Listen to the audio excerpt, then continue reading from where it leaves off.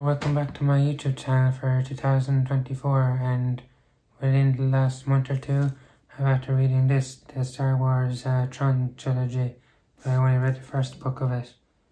And one of these characters on this it appears on one of the Disney Plus channels, which is quite good.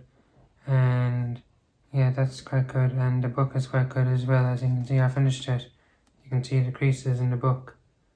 You can see the creases, and there's like 500 pages, I'd say, in it.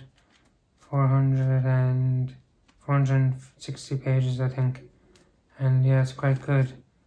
And it's about Thrawn. He was kind of like a person who has blue skin, kind of like Avatar, or kind of like it's kind of like on the series, one of the series on Disney Plus, and he's kind of exiled from his planet, and then he goes and joins a force in Star Wars. Well, not a force, but the Empire in Star Wars.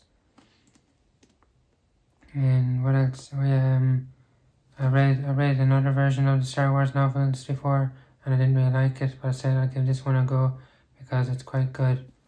And yeah, it's very good. I even finished a book, which I hardly ever finish books. I always chop and change from book to book. So yeah, it's good to finish that.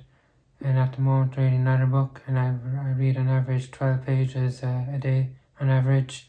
So that's not a lot, but for me it's a lot for me because I usually chop and change from book to book.